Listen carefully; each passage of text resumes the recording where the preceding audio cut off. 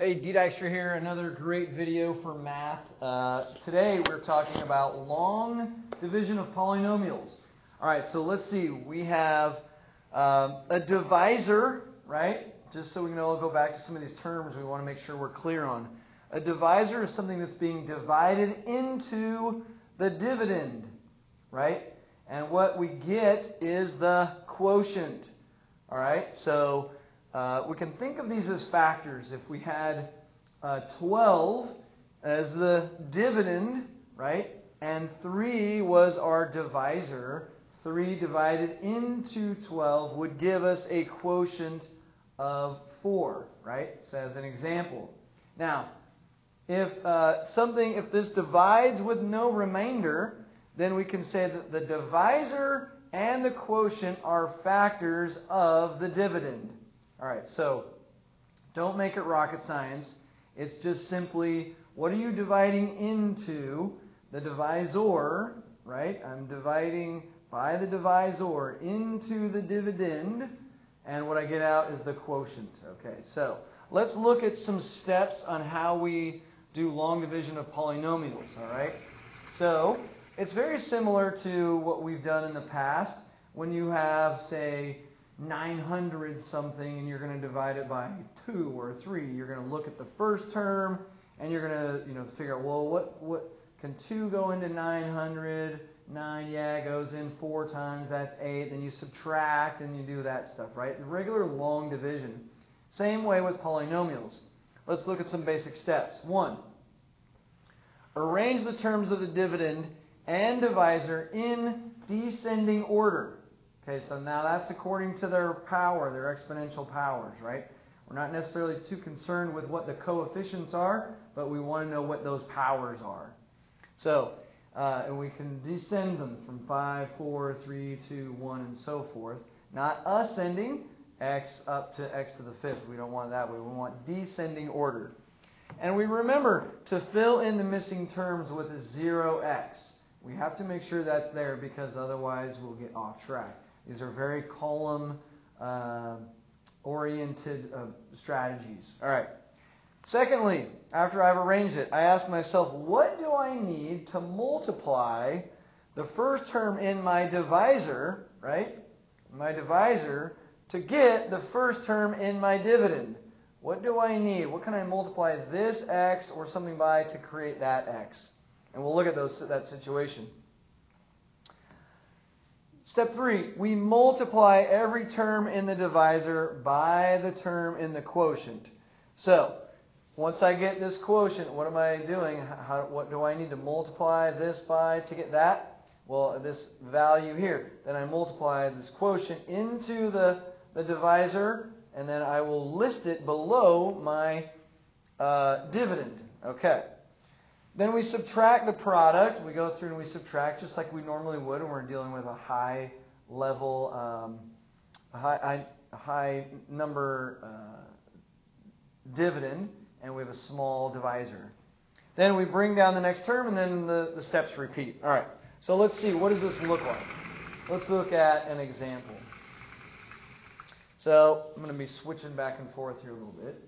So here we go. We have x minus 3, we have x minus 3 being divided into x cubed minus 2x squared minus 5x plus 6. So if you recall from the steps, one of the first things I want to do is, what is something x that will get me an x cubed? I want to create an x cubed. So what can I multiply x by to make an x cubed? And if you're saying x squared, that's absolutely correct. So here's what we're going to do. We're going to go x squared, right? So that's x squared. Now, once I do that, x squared times, now I'm going to multiply it by all the parts in the divisor, right? So x squared times x is x cubed. X squared minus 3 is minus 3x squared. I draw a line. Now here's where the important part comes. I'm going to negate or subtract. So when I subtract put that in parentheses, and I subtract it. That's x cubed minus x cubed, which creates a 0. 0, which is what I want. And then 2x squared minus a minus. Well, this sign will change that to a plus. So now I have negative 2x squared plus 3x squared gives me an x squared. Okay? Gives me an x squared. Now, I do the next step. Bring down that negative 5x. So now I've got negative 5x there. Okay? So that's plus. So this 0 will just go away, obviously. And so now we're dividing into x squared minus 5x. So I look and go, all right, well, what do I need to multiply x by in order to create an x squared? Well, I got to multiply it by an x. So plus x. Now you notice how I'm lining these up in these columns, right? I'm trying to keep this all very neat and orderly so that when I go back and review, I know that there was an x squared plus an x. I don't want to list it over here near the x cubed term because that's not what we're doing. We're doing an x squared. Okay, so now we multiply. X times x is x squared. X times negative 3 is negative 3x. Draw my line.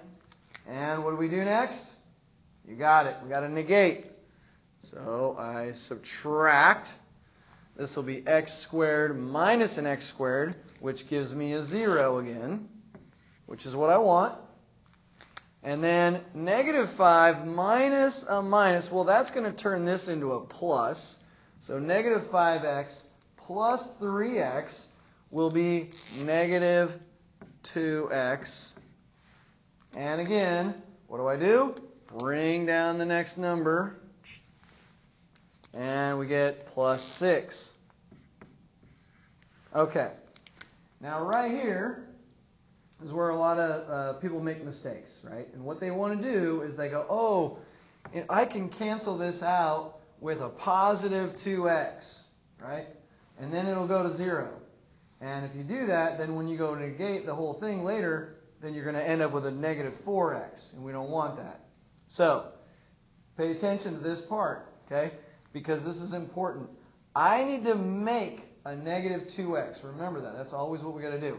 We got to create a negative 2x. So I'm going to multiply by a negative 2x. Not a negative 2x, a negative 2. Excuse me, negative 2. Now, when I do that, that's going to be negative 2 times x. That gives me a negative 2x. Negative 2 times negative 3 is a positive 6. And so look, I've got everything there. And now I'll come through and I will make my subtraction. That changes that to a plus and that to a minus. And that goes away and that goes away. And so there you go. And you got a nice little happy face at the end because they're all zeros. Yay! All right. Well, that has been dividing long polynomials. But remember that step. Don't try and use this as a means to cancel things out. Okay? Let the subtractive piece do that for you. All right? Anyway, that has been long division of polynomials. D-Dastra. Thanks again. Peace. Have a great one.